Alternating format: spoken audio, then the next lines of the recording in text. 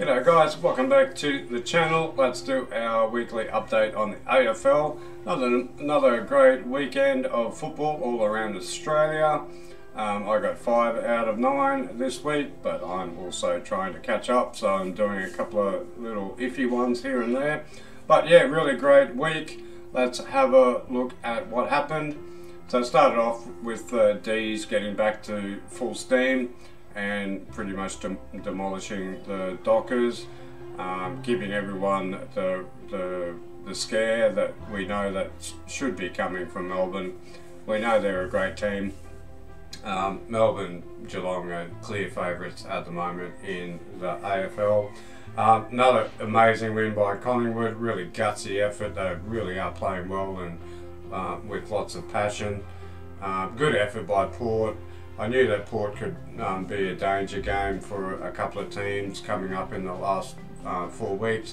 I've been copping a bit of heat from Collingwood fans because my last video said that they can miss the 8.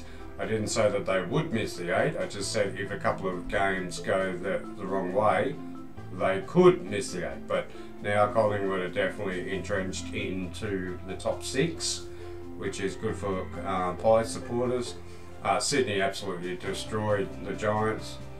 Sydney are a really dangerous team at the moment, so I think we're down to three contenders at the moment on current form: Melbourne, Geelong and Sydney. Hawthorn didn't win against St Kilda, so that was a good win by St Kilda. Keeps their chances alive to keep them in the 8. Geelong were just too good for the Bulldogs, even though the Bulldogs started really well. Surprising win by Adelaide. Now this week, last week I said Carlton can miss the 8. This week, Collingwood can miss the 8. This week, Carlton are looking like they're going to miss the 8. So if I'm a Carlton supporter, I'll be looking at a couple of games. I'll talk about that soon. Suns had a really gutsy win against the West Coast Eagles. Bit too much too late for the Suns. They needed to put that effort in for the last 3 weeks. They didn't do it. Good for West Coast to try to come back. They're not giving up. But if you go through a West Coast team, you look at them, half of them are premiership players. They shouldn't be where they are. Richmond had a really great win against the Lions. Lions kicked 7 goals in the first quarter, I think. But yeah, Richmond come back. We always knew they're going to be a dangerous team, particularly if they make it into the finals.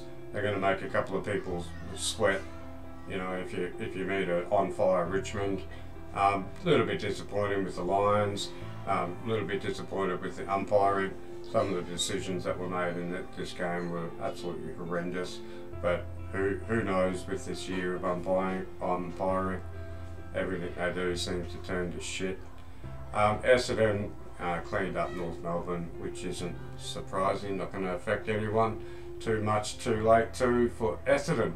So let's have a look at next week. I'm sure we've got an amazing round coming again, and here we go. We've got another blockbuster. So we've had 6 of these in a row.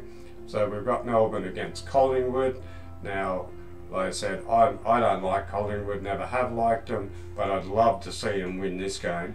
Because if they can beat Melbourne, well then they really are contenders. But I just can't see it, unfortunately, Pies fans. But particularly the way that Melbourne were playing. But let's hope they give them a good run for their money. And Melbourne are a bit iffy in their forward line, and Collingwood's got a really good back line at the moment. And I think Collingwood have found a really good player with Johnson. I don't know if it's his 2nd game or 3rd game, but he looks the real deal. It reminds me a bit of Darryl White.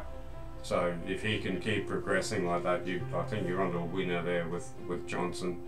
But yeah, so that should be a ripping game on Friday. We've got Hawks and Suns. I don't know why Hawks would be favourites in this, maybe because it's in Tasmania. But I'm going to go to Suns. Suns have got nothing to lose.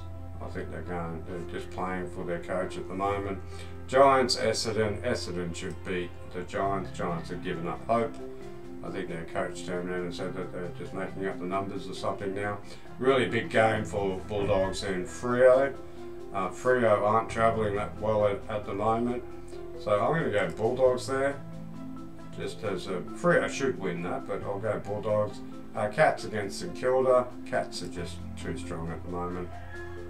Another really interesting game. I said Port were always going to be a part of the finals, even though they could never make it. But yeah, they can. A really important game for Richmond here. They need to win this one to stay in the 8. So I'm going to go for Richmond the way that they played against us. Sydney should just belt North. Now another great blockbuster. We've got Brisbane Lions and Carlton. Okay, very important for Carlton to win this one. If they lose this one, they're going to miss the 8. So I'm a Lions supporter. I have to go to the Lions, but you know, Carlton, you have to watch this game. It's at the Gabba, so if you aren't fired up for that one, be very wary, because you guys will miss the 8 if you don't win that one. Adelaide and West Coast, 50-50. I don't think so. I think Adelaide are playing quite good. I don't mind the Adelaide team. So there we go. So who have I gone? I've gone, my tips are Melbourne, Suns, Bombers, Doggies, Cats, Tigers, Swannies, Lions and the Crows. So let's have a look at our predictor. Like I said, not too much has to change. We've only got 2 more weeks. So let's go to round 21. So I've got Melbourne to beat Collingwood, Suns, Essendon, Cats, Richmond, Lions, Sydney, Adelaide. Let's have a look at what's happening. As you can see, 9th, Carlton are dropping out of the 8, which is pretty bad. Another big game here, or any of these games in the last couple of weeks always going to impact. Any upsets here could really stuff Western Bulldogs up. Richmond, you know, they've got to, all these teams have to keep winning. But just looking at, this is a big game too. If we can change Sydney to Collingwood. Collingwood are set in the 6 now. But yeah, it doesn't really affect too much. But these games between Bulldogs, Richmond, Carlton, they're the really important ones. So I've got Melbourne beating the Lions in the last round. Freo hangs in. Cats should just be minor premiers. Richmond hangs in, I think. Bulldogs hangs in. And I've got Carlton beating Collingwood and they still don't make the 8. So yeah. But it's only if they can beat Collingwood in that last round, it's still percentage.